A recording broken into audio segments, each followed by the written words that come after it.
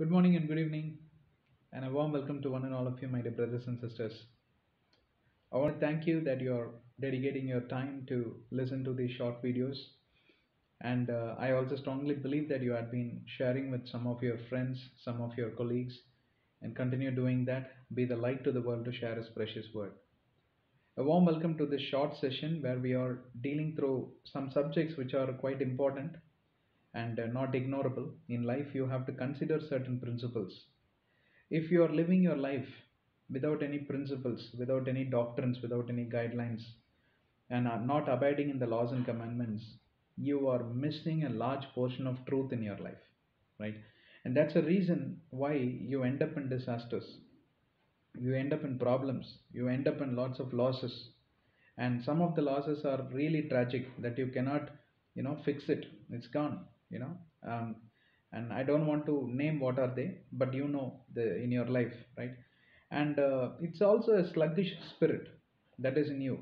It is also a lazy spirit that is reigning in you, and you need to really get rid of that.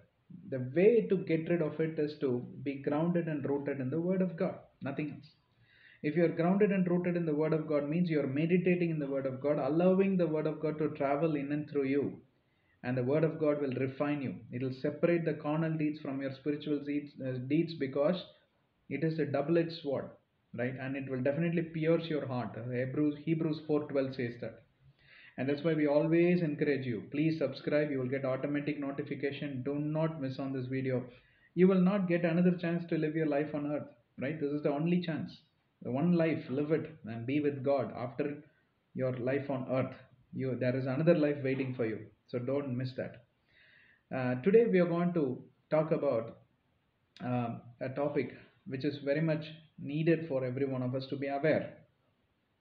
Do not ignore the counsel of the wise, or do not ignore the counsel of God, right? So, what is this counsel?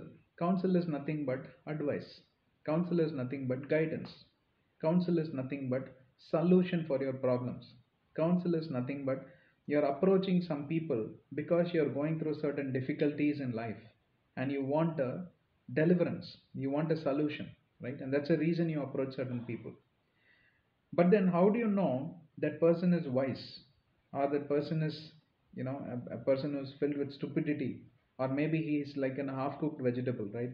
Sometimes he may, talk right. Sometimes he may talk absolutely incorrect. Now, how do you trust in that human being? That's the biggest problem all of us have, right?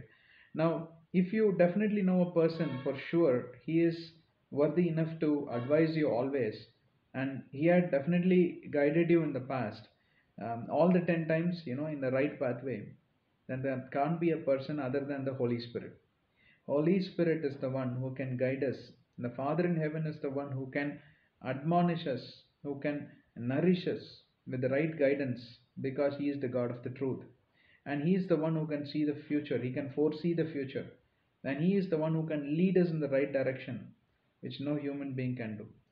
That's what I'm trying to tell you. It's going to be a mixture of correct and incorrect guidance. I mean to say, sometimes they might guide you rightly, and most of the times they may guide you incorrectly. Some people wantedly they do it, and they are the agents of the devil, because they want to see the downfall. That's political attitude, correct? No. Now here we are going to talk from the book of Second Chronicles, chapter 10 and verses 1 to 18. I won't be reading the entire chapter, but I will be picking few verses. Here we're going to talk about Rehoboam. Rehoboam is the son of Solomon. After Solomon's death, and Rehoboam went to Shechem, for all Israel had gone to Shechem to make him king. So it happened, when Rehoboam the son of Nebat heard it, it was in the Egypt where he had fled from the presence of Solomon the king, that Jeroboam returned from Egypt. Then they sent for him and called him, and Jeroboam and all Israel came and spoke up Rehoboam, saying, "Your father made our yoke heavy," right? And spoke to, sorry, it's not Jeroboam, it's Rehoboam. I do get confused with the name. Rehoboam, right? Now, this guy gets a chance to sit in his father's throne. The first thing is for you to identify, if you're approaching any human being for help, be sure if that human being has got experiences in life. Don't go by the person's family background. Don't go by the person's legacy and all that. That will be a biggest foolish thing that you might end up doing, right? You don't go by the background, but you look at the deeds of the person. Is this person experienced enough to guide me? Is this person experienced enough to have that partnership with me in the business? This is how you got to judge. And most importantly, on the spiritual angle, you always have this partner. His name is Father in heaven, Abba Father, right? You don't have to have any other partner. But in this world, when we live, we got to deal with human beings, right? And that's important for us to judge. Person is this person is a good example. Jeroboam is a good example. Jeroboam is the son of Solomon, and he had no experience. He had no experience in politics. He had no experience in kingship. Had no experience in anything, and he's not a spiritual person either, right? First of all, Solomon also started very well, and then he backslid, and he had started to worship all the paganite gods, and he never died as the servant of God, like his father David. So this guy never learnt his lessons from neither his grandfather David, and his father Solomon. Just like that, he gets an opportunity, he barges in. And he barges in, putting his trust upon others. Oh, who are those others? Your father made our yoke heavy. Now, therefore, lighten the burdensome service of your father and his heavy yoke, which he put on us, and we will serve you. Now, the elders of Israel have gathered and come and told that, see, this guy Solomon, now full of wisdom, and I don't think using that wisdom he did good to with the people of God, right? He made the tax reformations. He made all this kind of reformations out of his wisdom, which people could not even understand. Ultimately, they earn little, and the entire earning is going in the form of tax, all hidden taxes. That's what you see in many countries. Correct? No, that's called as the intelligence, or I would say that's called as kind of cruelty in wisdom, right?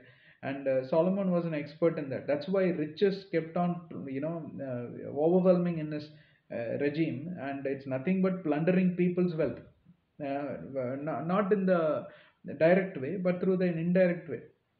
At the end of the day, these guys had no savings. They couldn't buy property. Why? Because they don't know where the money is going. Just like that, the money is going. So he was brilliant in the tax reformation rules.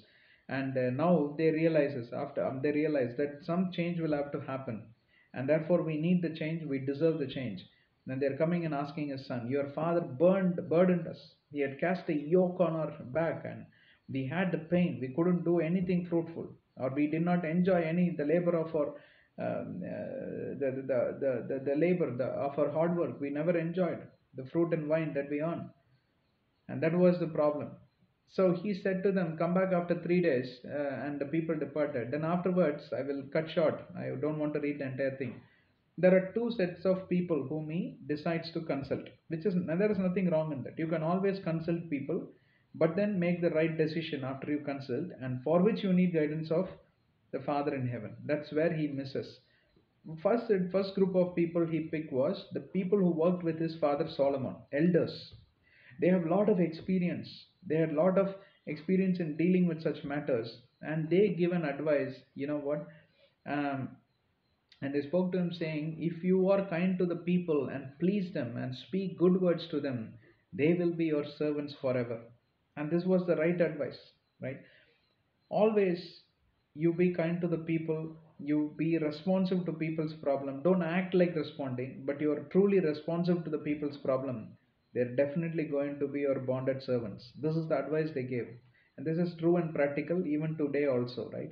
When people come to you with a problem, you need not solve all the problems in day one. That's not the expectation, right? But if you are able to address one or two problems out of 10 problems, and you are giving an assurance that in this likely manner I'm going to address all the remaining 8 problems, you build that confidence and trust in people. This is something you will hear as part of your people management role. If at all there are managers listening to me, as your manager program, right, training program, they will teach you this, how you can win the trust of your team. You got to start resolving problems in smaller thresholds. That's exactly what these guys are telling him. But you know what? He was an idiot because he had no experience. That's a problem, right? Then you lack in experience, you definitely need to talk to many people to gain that knowledge and experience. There is nothing wrong. But at the same time, the final approver of the decision you make must be the Father in heaven, because He is the great of the greatest. He is greatest in all seasons, at all ages, in wisdom, and He is the one who can foresee the future, and He is the one who can pick the right thing. You can go and tell God, I have 10 options to resolve this problem. Tell me which is the right option.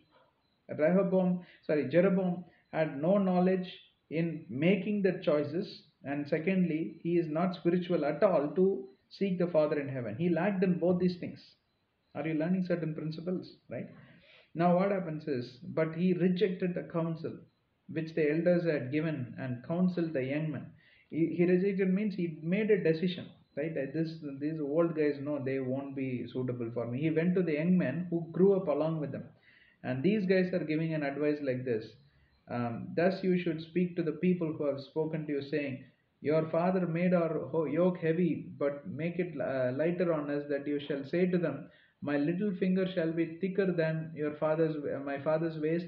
And now, whereas my father put a heavy yoke on you, I will add to your yoke. My father chastised you with whips, but I will chastise you with scourges. I am going to wound you even more terribly. Just wait and watch. You will know who I am. He's such a stupid fellow. The bunch of guys around him were also stupids, right? See, it's again another principle that you can learn is make the right choices as your companions, or the make right choices when you decide your companionship. Right? It's not about numbers. I have so many friends in life. Do you have one wise friend, or all of them are stupids like you? Right? You should really, really look back. I have seen many people in my life. They are very, very happy and proud. I have so many friends wherever I go. But you know what? None of these guys helped. None of these guys would lead them, because why? They themselves are sitting like this guy, right? And I've seen after so many years also that they never improved in their lifestyle, and they have been kind of going downwards, and I've always seen them ultimately losing on everything. They're losers. They're not made losers, but they decided to be the losers. This, like this guy, he decides to make a choice which will make him lose things. He will not gain anything. Because why? The kind of advice he picked was this. Why? Because this guy was influenced negatively, because he grew up with bunch of these guys, and he definitely wants to hear what he wants to hear. You understand this clearly, right? When you go to the Father in heaven and talk to him in the name of Jesus, do not squeeze your agenda inside his palm. Please answer this for me. And then why are you even consulting the Father in heaven? You made your choices. I've heard this from many, many Christians. I want this, therefore I'm asking God to do this. No, please don't pray like that. You place choices in front of God and ask God to fulfill what He desires, and ask God to make that choice what He thinks is the right thing for you, because He is the only one who can look for or foresee what is suitable for you and what kind of future is predestined for you. Unless and until you come into this realm of involving God. In fact, if I were Jeroboam, I won't even go to any human beings. I'll go to the Father in heaven. Solomon did the same thing. He went and prayed. In the initial stages, he was very much intimate with God. And he was praying to God, God, I seek your help and guidance. God appeared to him in a dream and said that, I grant you wisdom, and the kind of wisdom I give you, no one else will have that kind of wisdom. And along with it, I give you riches for free. And until his last breath, he had that peace, he had that wisdom. Only thing is, he didn't have the presence of God, because he backslidden. He had been carried away with many other rituals. He started to take women from Jebusites and Canaanites, and he married all the people, because the guy didn't want to fight battles. Wherever there is a kind of an enmity building, he will go and get married that king's daughter or something. Then what happens? He becomes that king's son-in-law. They cannot fight with the relation, right? So like that, he was managing, and he thought that's the most wise thing to do, but he violated the commandment of God, right? He might be filled with wisdom, but he used it for worldly matters, but not for spiritual matters. Therefore, according to me, he was not the wisest guy. He was the most stupidest. He was living in stupidity. That's all I can say. If you're not, well versed in spiritual wisdom, then obviously your worldly wisdom means nothing. It will take you towards the bottomless pit for sure. Therefore, I want you to really think through this. We will close with this, right? Now, what was the end of Jeroboam? You can read the Second Chronicles. It was a disaster. He was not successful. He failed in that council. He built a lot of enemies, and there was no peace. He lost his throne. Right? Ultimately, God brought his enemy to that place. Rehoboam, and all the story you can read in Second Chronicles. See, ultimately, God will make his choices. Right? You're not listening to me. Then why should I really appoint you in my company? Correct? No? I run a company, and I appoint you, and I want you to do certain things in my way, and you say, I will not do things in your way, I will do according to my own desire and my own plan. Why should I even keep you in job and role? I will fire you. God fired him, and he brought someone else who will listen to him. So remember that always, right? You don't pay attention to God's voice, God is not going to be patient all the time. Psalm 103 verse 9 says that I will not strive with the spirit of man forever, neither will I hold my anger forever.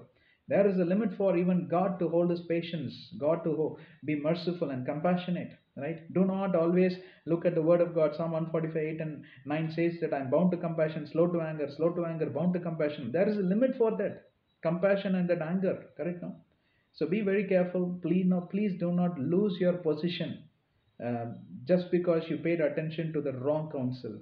The only person who can give you the right counsel, the right guidance, is the Father in heaven. Always seek his face. Your face will be filled with radiance, and shame will not cover you. Bible says in Psalm 34:5. We'll close with that. May God bless you. Subscribe to our channel. Please get access to all our playlists. Share it with your dear ones, near ones, and please, you have to pray for our ministries. You are my praying partner. In other words, we are doing this ministry together. Therefore, I need your support in praying. Continue to remember me every day, 10 seconds. Close your eyes and you pray for me. That's enough. God bless you. Namaskaram, Vanakkam.